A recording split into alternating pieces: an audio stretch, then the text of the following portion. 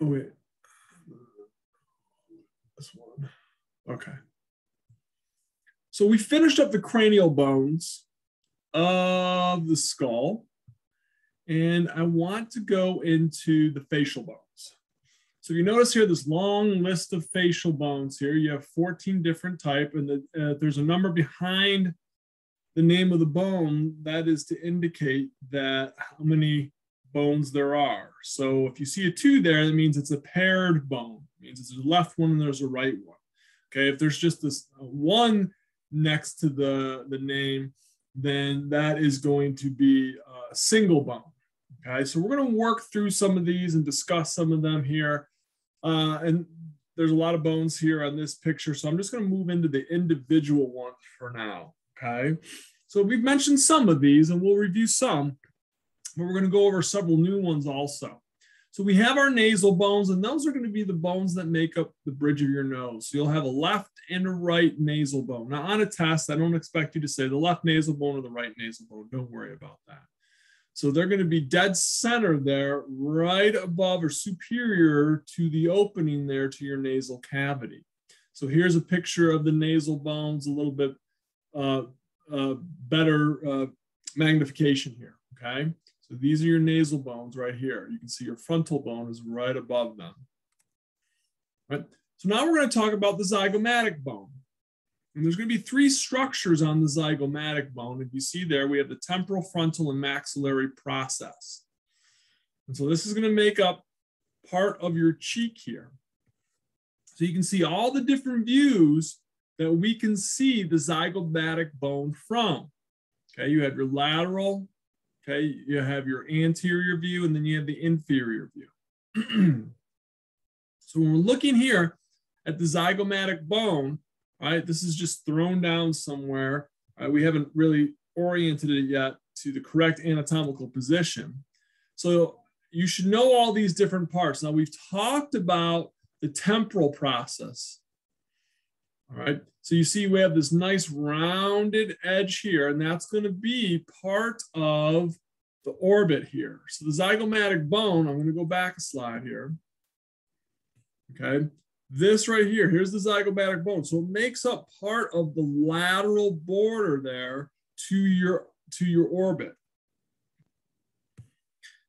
So this kind of skinny process, this is going to go in superior up towards your frontal bone. So this again is called the frontal process of the zygomatic bone.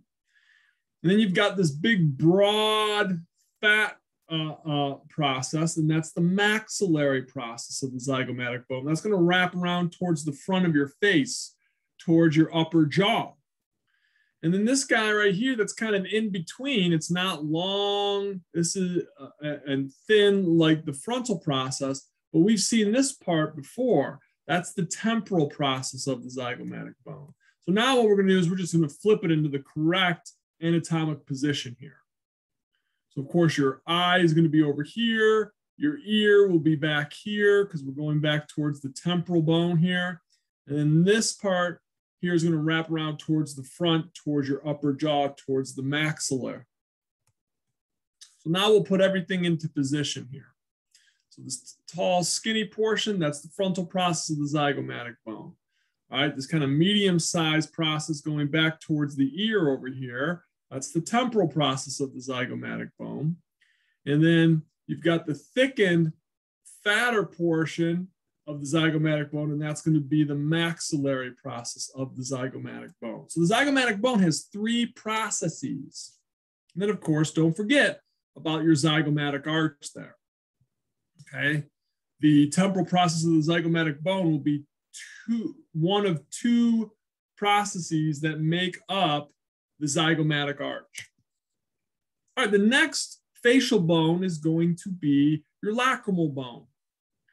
And so it will be located in the medial portion here of your orbit. So here's the nasal bone.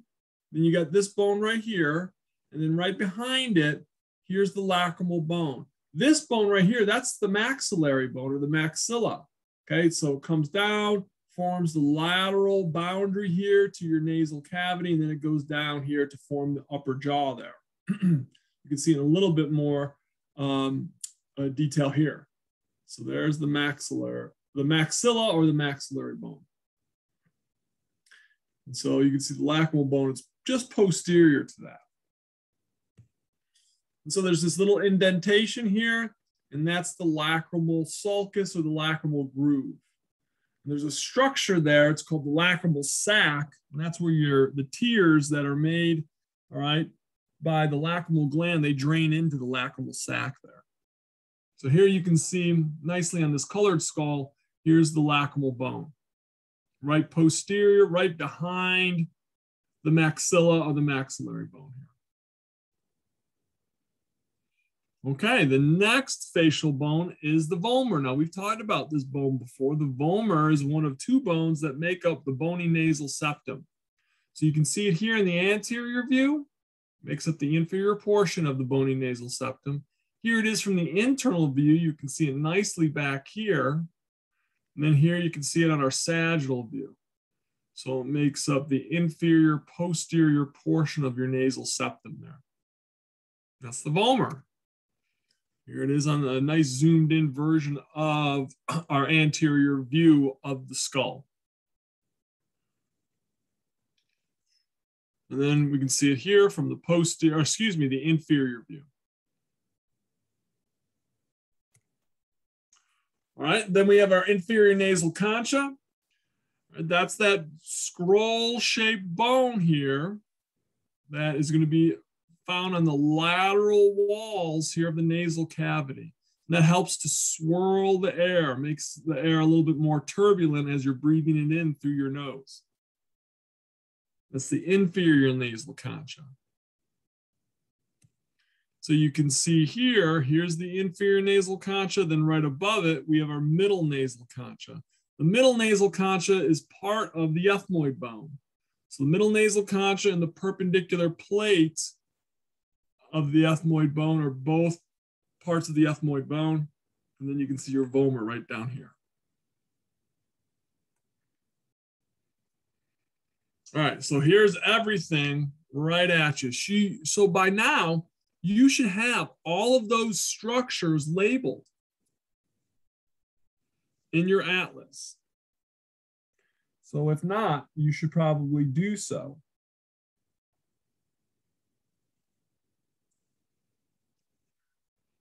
Okay, so we talked last class about the palatine bones. So now we're just going to show you on our models here, parts of the palatine bone. Because if you recall, the hard palate is made up of two bones, the maxilla and the palatine bones here. So now you can see, right, on the inferior view here, here's the roof of your mouth or your hard palate. So the anterior 2/3 of your hard palate is made up of the maxilla.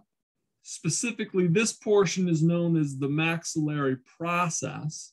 And the posterior 1/3 is made up of the palatine bones. Well, that flat portion that you're looking at, specifically for the hard palate, we call that part of the palatine bone the horizontal plate. So let me go back to the previous slide here. So this flat portion here, that's the horizontal plate of the palatine bones.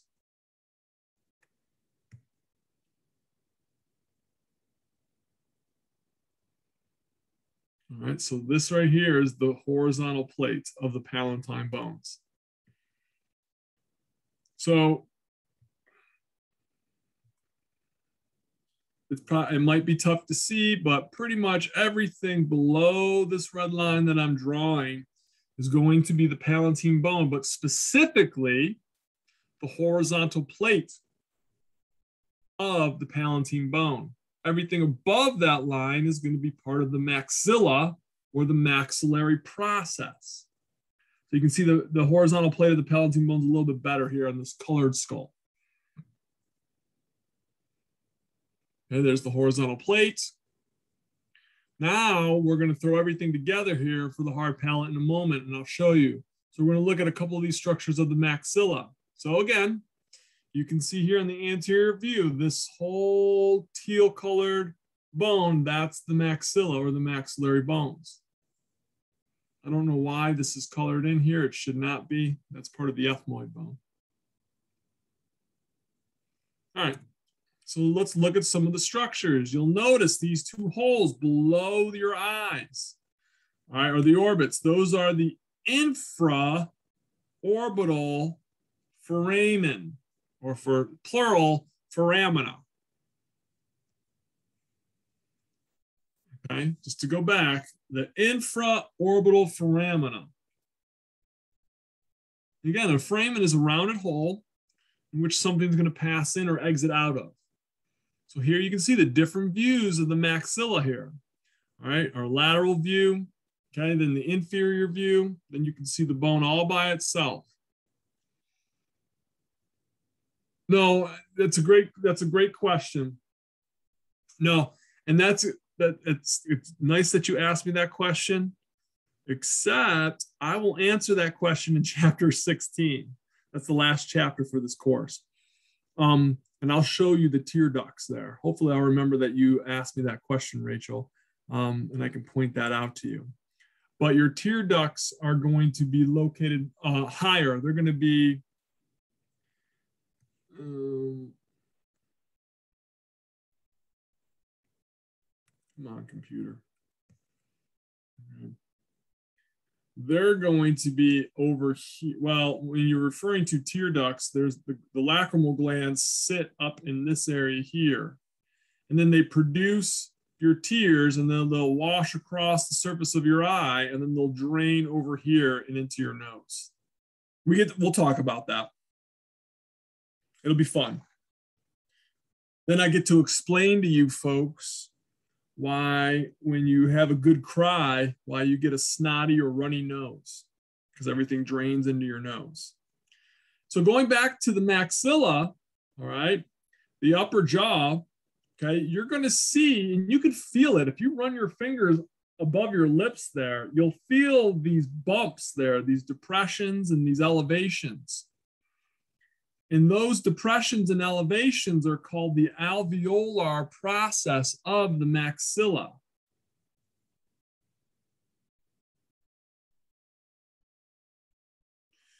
Well, you're talking about the tiny holes there. When you pull your eyelid down, you'll see a little tiny hole at the top and bottom. Yeah, okay. And yeah, those are the tear ducts. All right. They're called the anatomical term is the puncta. You have a superior and an inferior lacrimal puncta.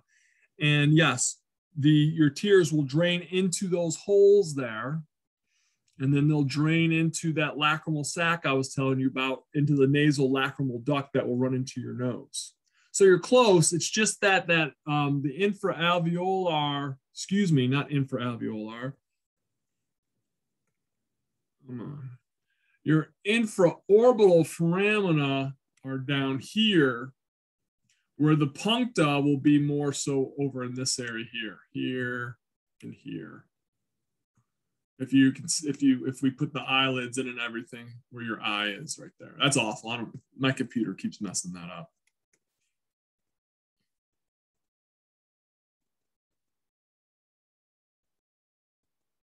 Absolutely. Your tear ducts can get clogged.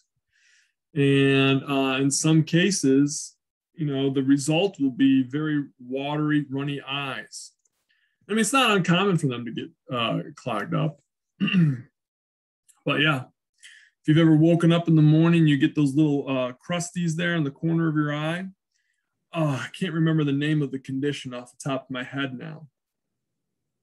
I actually had it when I was a kid, where I woke up a couple mornings and my eyes, I couldn't open up my eyelids because they were all crusted together. I can't remember.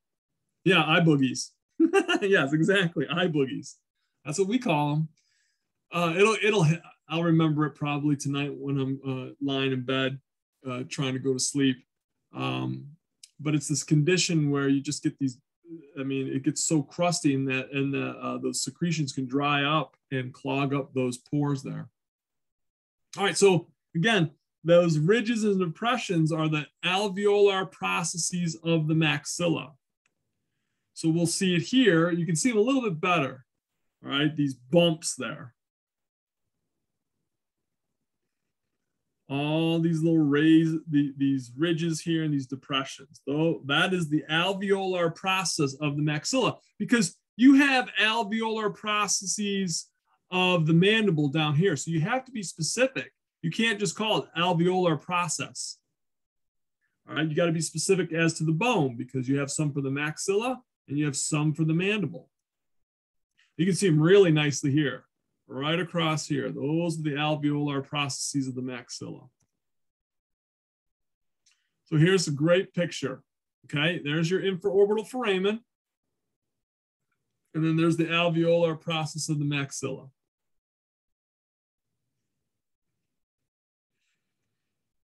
All right, so going back now to the hard palate. Like I said, the anterior 2/3 of your hard palate is made up of the maxilla, but specifically, we're going to call it the palatine process of the maxilla.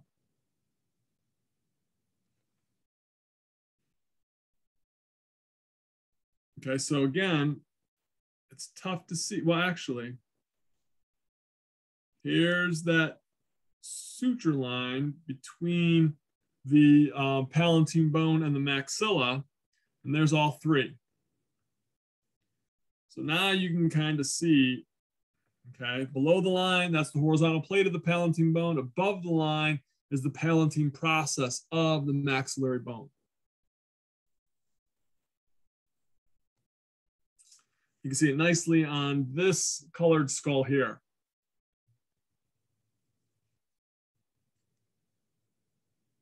Okay, so let's talk about the mandible.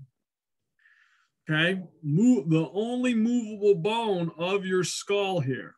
So again, here are all the different views of the mandible, and we're going to go through all of them right now. Okay, so here you can see this structure here that looks like a shark fin. That's called the coronoid process. Now, folks, as you're looking at this and writing some of this down, you should know that there are other structures in your body, in your skeleton, that are called the coronoid process. So you need to be specific. If you're talking about the coronoid process of the mandible, you have to give the full name.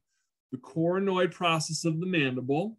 Then behind it, this guy here makes up your temporal mandibular joint. So that's the condylar process of the mandible.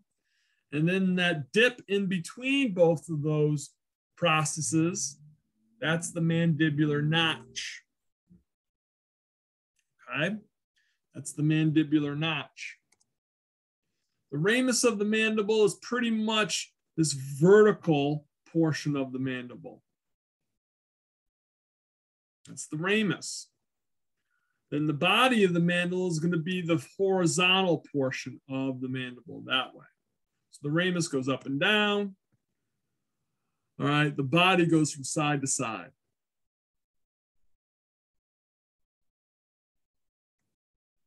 And then, like I said before, your mandible also has an alveolar process too. So you have to say the alveolar process of the mandible.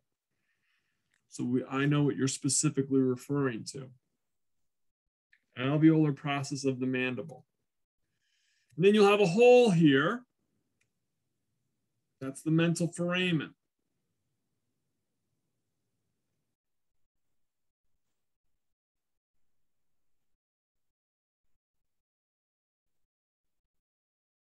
That's absolutely correct.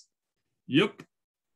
That is where you will feel some popping going on. Yep, Rachel, that's correct. So when you get that clicking or popping sensation going on in that joint, it's the condylar process that'll be moving around in there. There's a couple other structures in there too. So here you can see there's the body of the mandible. That's that horizontal structure there. Okay. And then you can see, all right, the alveolar process of the mandible, and then you've got your mental foramen, and there's one on each side. You got one over here, and you got one over here.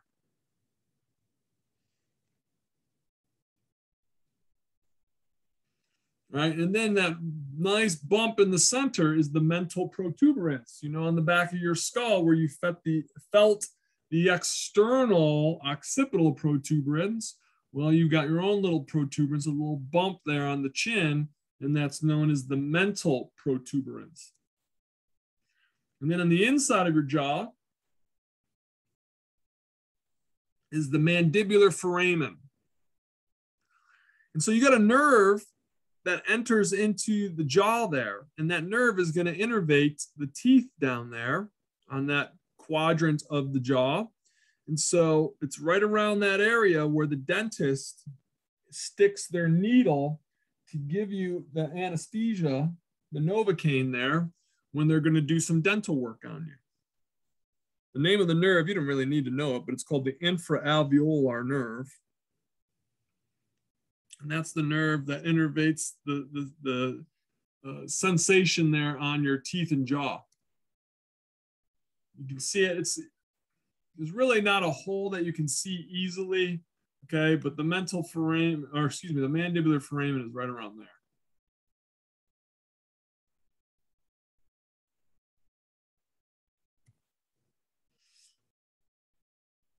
All right.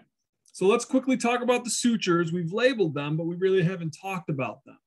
And we're going to talk about the sutures in chapter 9, okay, when we talk about articulations, right, the joints there, okay. Yes, they're movable joints, so they're highly stable. The more stable a joint is, the less motion and movement that it has. So it is connected by dense regular connective tissue. All right, well, we know that that's very strong. That's some of the strongest tissue in your body. All right, so we have these sutures all over the place in our skull. And so we're going to name them, all right, right now. So we have the coronal suture and the lambdoid suture. The coronal suture, this is the one that we saw, that's going to separate your frontal bone from the two parietal bones, your left and right parietal bones. Then the lambdoid suture, okay, is way in the back, and that's going to separate the occipital bone, again, from the two parietal bones, the left and right. And we call it lambda because of the shape of it, like a triangle. All right, so here's your coronal suture. You can see how it separates. There's a bunch of different views there that you can look at.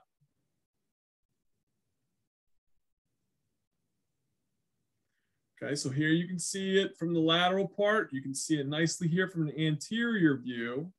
All right, a lot of times you'll see it from the superior view. You can see how it divides the frontal bone from the two left and right parietal bones. So here are your two parietal bones here. And the frontal bone. There it is with the line drawn over it. Let's take the line away. Whoops, hold on one second. There it is right there. Okay, so there's the frontal bone above that red line, and then underneath that red line are our two parietal bones. All right, here's the lambdoid suture sitting right here in the back. Okay, nice picture of it. You can see it goes from left to right. That's exactly right. This is like a puzzle piece. And so you'll notice in the lambdoid suture, you'll have what we call sutural bones.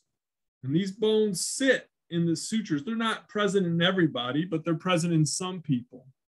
And they're just areas of what we call secondary ossification centers, right, that just ossified later on. All right, so here you can see the lambdoid suture from the lateral view. Here's the occipital bone from the posterior view, parietal bones from the posterior view, and then you can see the lambdoid suture from the superior view there.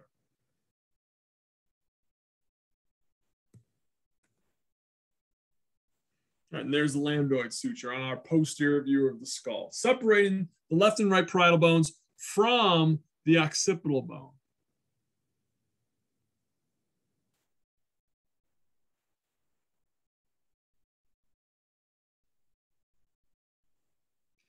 dent-like area. Are you referring to down in here?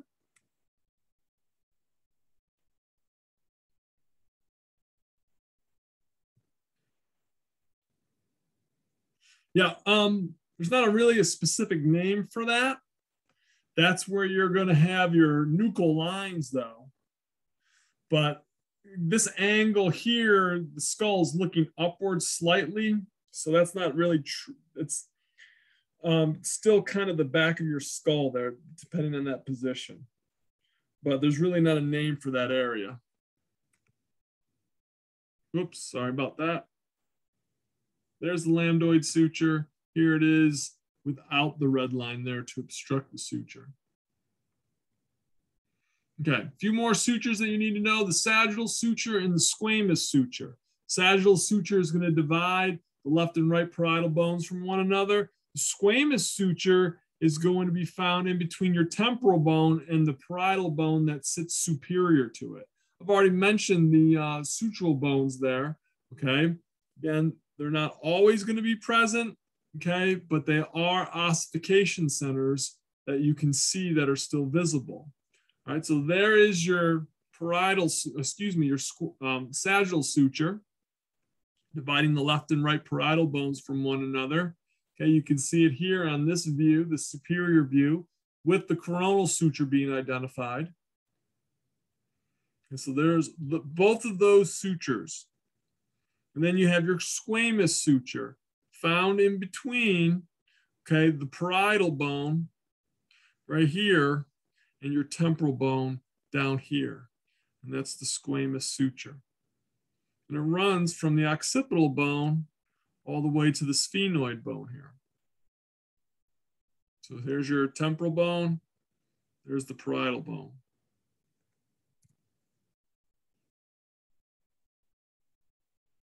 Squamous suture. Right on, right on. All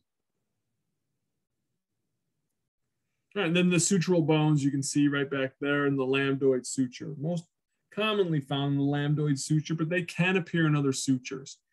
So sutures over time will eventually completely close, and then eventually the bones will fuse. So it's just worth noting when they usually close. I mean, the coronal suture closes relatively early compared to your squamous suture.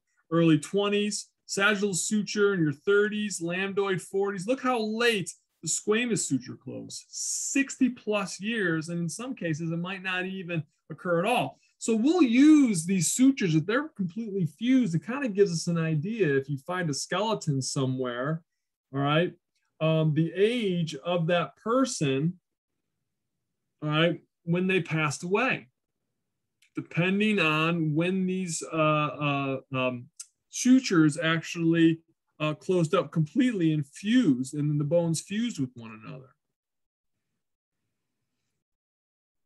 All right, basically this slide here is showing you the orbital complex, all the bones that make up the orbit. If you will just run through that real fast here, okay? Here's your orbital complex, all the bones. So the superior border to the orbit is going to be made up primarily of the frontal bone, okay? Then you'll see a good portion of the posterior part of the orbit being made up of the sphenoid bone.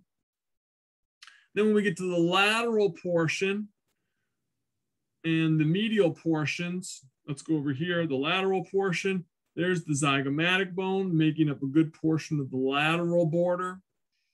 And then you'll see on the medial side of it, we've got the maxilla, and the maxilla will make up part of the medial border and a good portion of the orbital floor.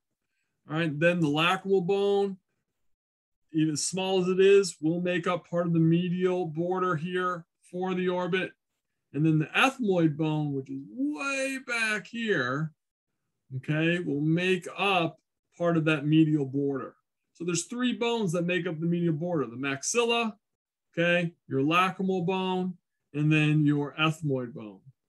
And then the zygomatic bone, pull back over here, will make up a small portion of the floor here to the orbit. I didn't mention that.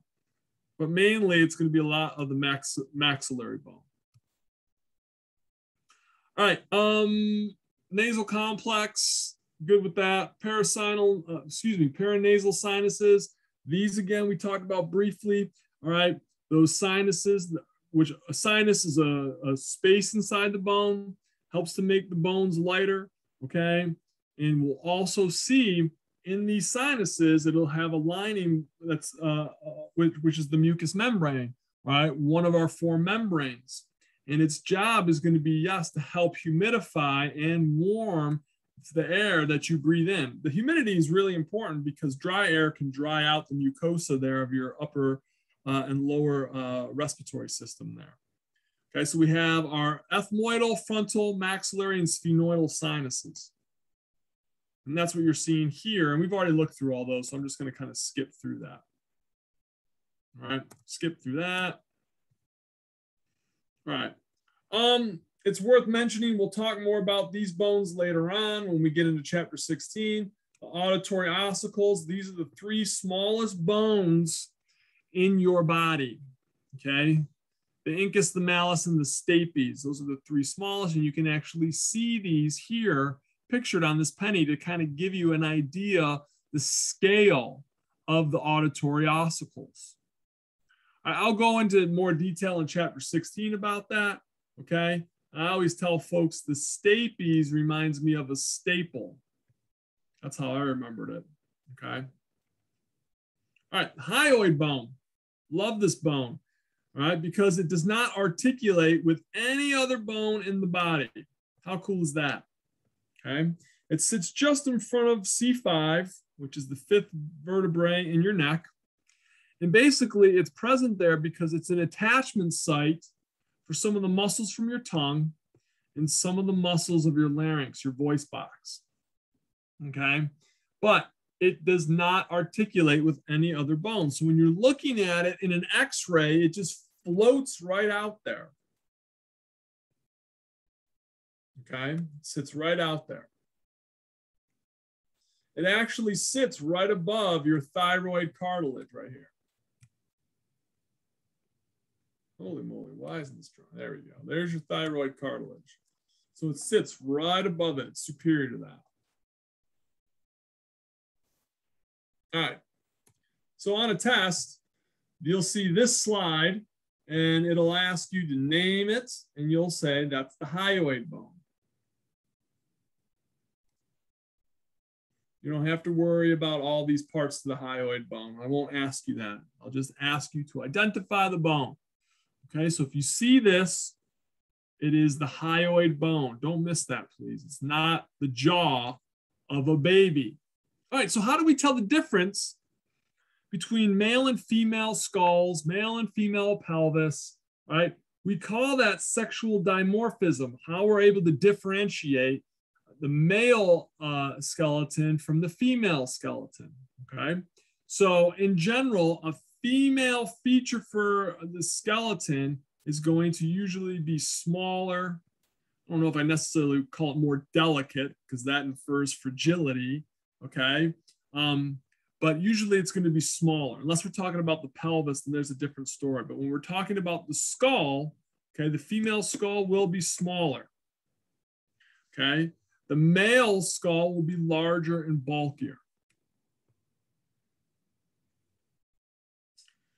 Right? We'll skip that part. All right. One of the last parts that I want to mention when we're talking about the skull is the infant skull, the baby skull. Right? You have these soft spots called fontanelles. And these fontanelles are going to be these soft areas found in between some of the bones, the cranial bones in the skull, right, that's made up of dense connective tissue. And it allows for those cranial bones to kind of slide by each other, okay? So it actually makes it easier on the skull during a vaginal delivery. As the baby is moving through the birth canal, ideally they'll be going head first. And so these fontanelles allow for that flexibility there and for those cranial bones not to be mashed into one another. All right. So we have several fontanelles that we're going to talk about right now. Okay. So the first fontanelle is the anterior fontanelle. This is the largest one. Because it's the largest one, it usually closes late. All right, well, let me go back here. Anterior fontanelle will usually close around 15 months. All right, prior to that, the posterior fontanelle will take about 9 months to close. The smaller ones, the mastoid and the sphenoidal fontanelles, those will close even sooner than that. So there's the anterior fontanelle. You can see how big that thing is.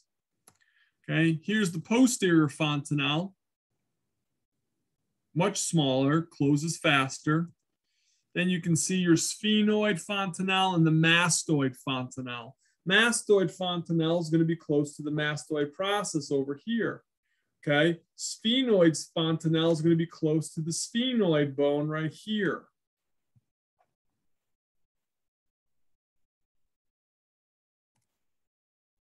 All right, there's another picture of the anterior fontanelle.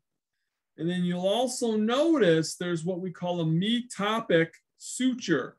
Okay, the metopic suture basically, and again, not to take up too much time, but when you're developing as a fetus, right, you go through a lot of different changes and you go through a bunch of different developmental stages. And part of those developmental stages requires some folding.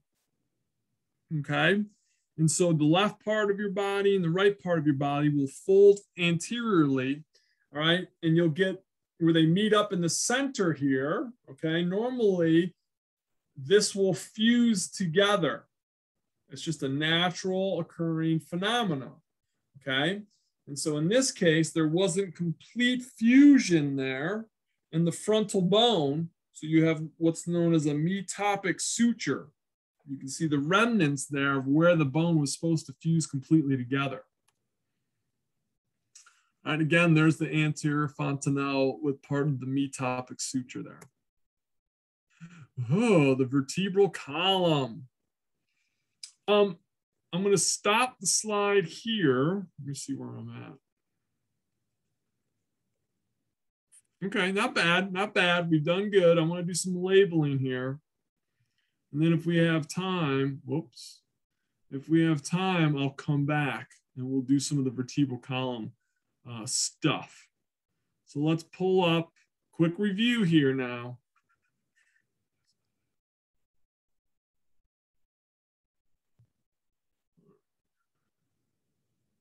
Okay. Okay, so let's make sure that you have everything. If you already had your atlas out, awesome. If you didn't have it out, get it out. Okay, so we're going to do some quick labeling here so you've seen all of this stuff. All right, here's the maxillary bone, the body of the maxilla.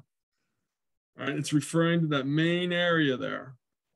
Okay, this is a great picture because you can see, all right, how the bone itself is colored so you can see the contrast between the other bones.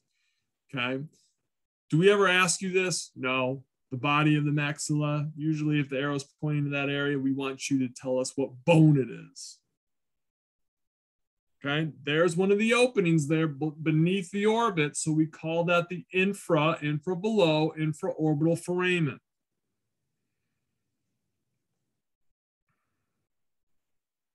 Right here, you can see the infraorbital foramen on this model, just inferior or underneath, all right, the orbit there.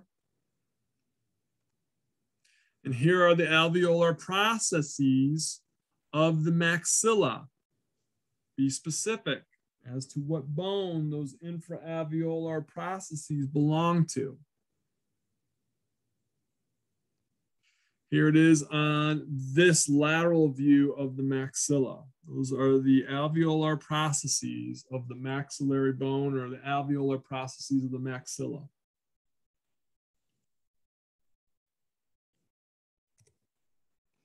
Then you can see it laterally here on this bone.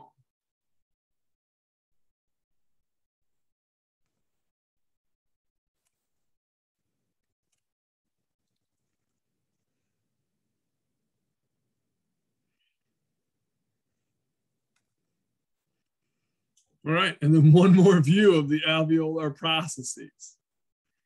So nice view there. All right, now the inferior view of the skull, you can see the palatine process of the maxillary bone. All right, that's going to make up the anterior 2/3 of the hard palate.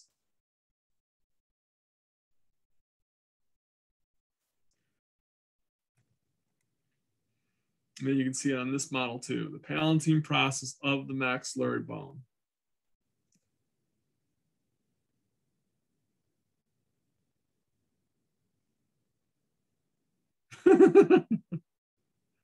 You're talking about the emperors? Emperor Palpatine or Senator Palpatine? Don't get me started on Star Wars.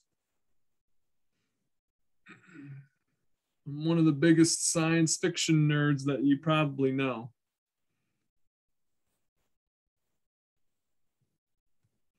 All right, here is the zygomatic bone, one of your facial bones, makes up part of your cheek here, okay? Here you can see it on the colored skull here. So it makes up the lateral boundary for your orbit there and part of the floor of the orbit. So you have a couple processes coming off of the zygomatic bone, okay? So here, right there, where that arrow is pointing to, that's the temporal process. So your ear is going to be back in this. So your ear is going to be over here, okay? So this is going to come back and form the zygomatic arch. So that's the temporal process. Here's the frontal process. The frontal process is going to be nice and skinny and slender, and it's going to be adjacent, okay, to this nice, smooth, rounded border here. That's the frontal process of the zygomatic bone. And then that big, thicker, wider process, that's the maxillary process of the zygomatic bone. And that's going to wrap around and head towards the nose. So now you can see all the processes, okay, in relation to the other cranial bones and facial bones. There's a good chance you're going to get one of those processes or identification of the zygomatic arch. It's very, very likely, okay? For whatever reason, the test likes to ask you that. All right, there's that lacrimal bone, that small bone on the medial border there, all right, on the of the orbit there, lacrimal bone. And then you can see the lacrimal bone. That arrow is specifically pointing to the lacrimal sulcus. And then you can see it one more time, your lacrimal bones, all right?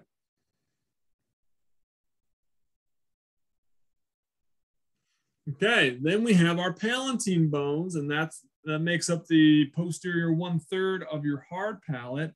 And so that is going to be the horizontal plate of the palatine bones.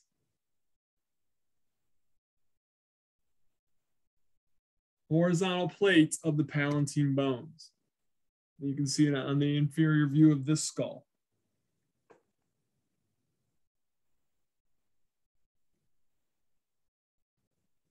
All right, those are your palatine bones. All right, on to the mandible. Okay, that shark fin shaped structure is the coronoid process. There's 3 O's in there, C-O-R-O-N-O-I-D. Now, life will get a little bit more confusing here in a week or so when we start to go over a couple of the other bones in the body, because there are some structures that have similar spelling to this. Okay, I won't bring their names up now to confuse you. So right now, just know that that shark fin structure is the coronoid process of the mandible. Then you have that dip there, that's the mandibular notch. And then just behind or posterior to the mandibular notch is the condylar process of the mandible. See, there's the mandibular notch. And then just behind it, condylar process of the mandible.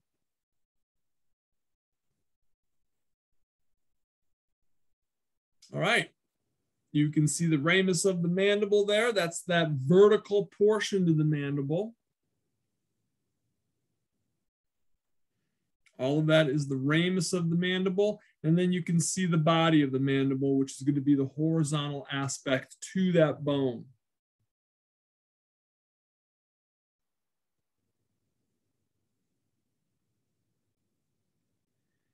All right, so much like the maxilla, the mandible has its own alveolar processes. And those alveolar processes are basically where the teeth, they fit into the bone like a peg in a socket. And so what you're feeling is that area of the mandible or the maxilla, depending on where you're palpating or touching, okay, where the teeth are inserting themselves into that portion of the bone, and it creates those raised areas there. It's a nice view there of the alveolar processes of the mandible. There's your mental foramen.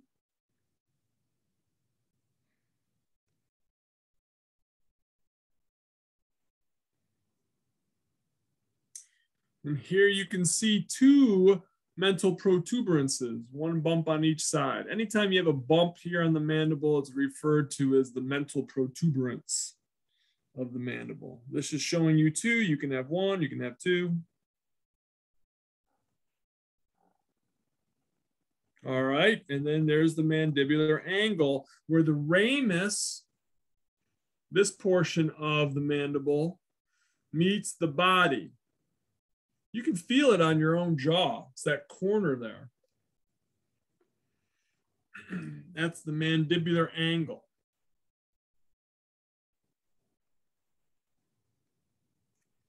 All right, and then on the inside of the mandible, you have the mandibular foramen.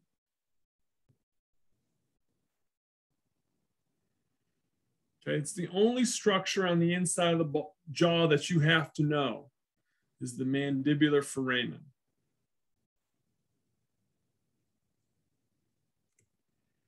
Again, your mental protuberances of the mandible.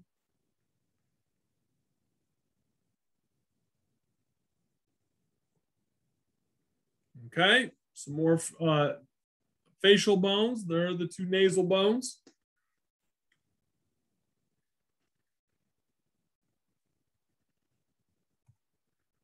Here's your inferior nasal concha.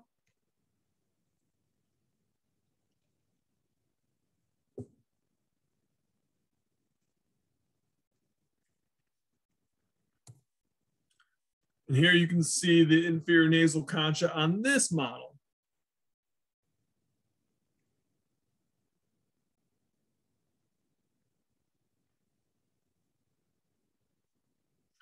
And then we can't forget about our unpaired bone, the vomer, and all the views that you can see it from. The anterior view makes up the inferior portion of the bony nasal septum. Then you can see it here on the sagittal view. And then you can see it here from the inferior view. 3 different views. And then there it is again on the anterior view. I'm trying to show you all the different ways that we can show you these structures so you're not thrown, off guard.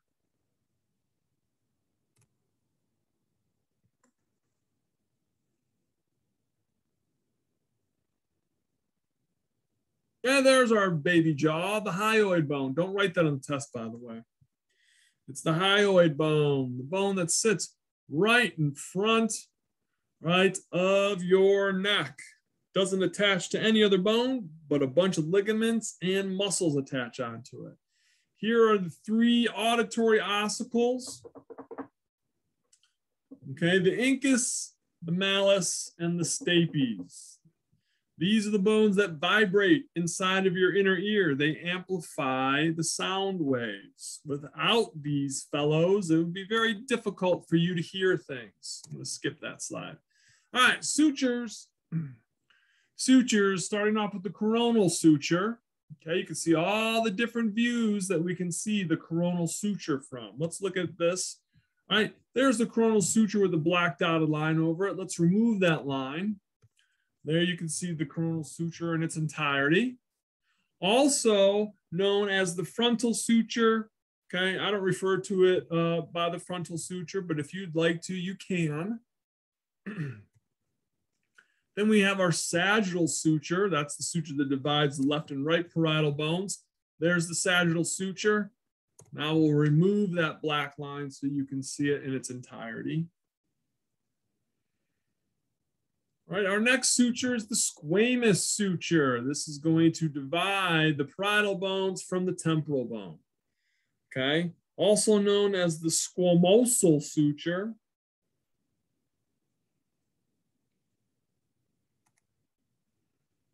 Okay, there you can see it without the line there. Then we have our lambdoid suture, the suture that divides the two parietal bones from the occipital bone. There's the lambdoid or lambdoidal suture. I go back and forth on which terminology I use. Okay, there it is again, lambdoid, lambdoidal suture. And then our sutural bones. Okay, then we have our soft spots, the fontanelles. There's the anterior fontanelle. Now you might see, I should tell you this now, you might see fontanelle also spelled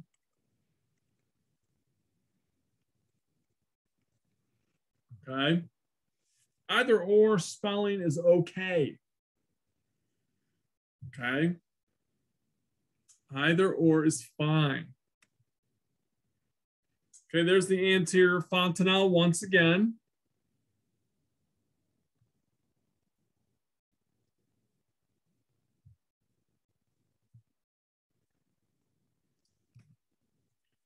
There's the posterior or occipital fontanelle.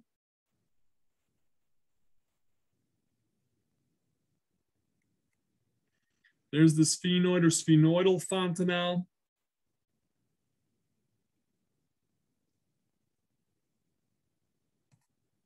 Then you've got your mastoid or mastoidal fontanelle back more towards the posterior portion near the mastoid process.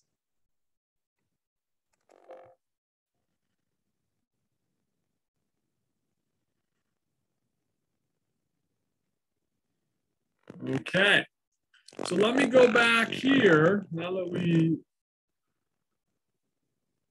finished up that part. Let's jump back here, and I just want to start a little bit in the vertebral column. We're finishing up here the axial skeleton soon. We're going to go over the vertebrae, and then we're going to go over the thoracic cage there. And so I want to just get a little bit into the vertebral column because we got a little bit of time here. All right. So let's talk about the vertebral column. Important that you know this is the midline, the median border of your axial skeleton. And so we have 24 vertebral bones, okay? And that includes the sacrum and the coccyx. Coccyx is also known as your tailbone. So some of these vertebrae, right, that we're going to talk about, at one point, they were all by themselves and then they fused. Like, for example, the sacrum used to be made up of 5 individual bones that all fused together to form one single bone. Similar to with the coccyx also. Okay, so its job, it might be just you, Rachel. Oh, really? How does it sound now? Is that a little bit better? It is me. It doesn't sound better?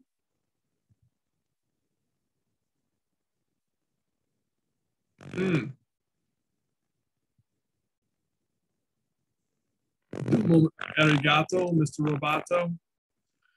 Yeah, domo domo.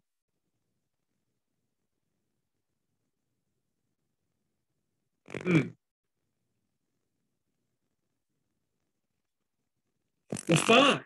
If you guys want to stop the class and make that up and say that it's sounding like that. All right, you know what? I'm going to stop here.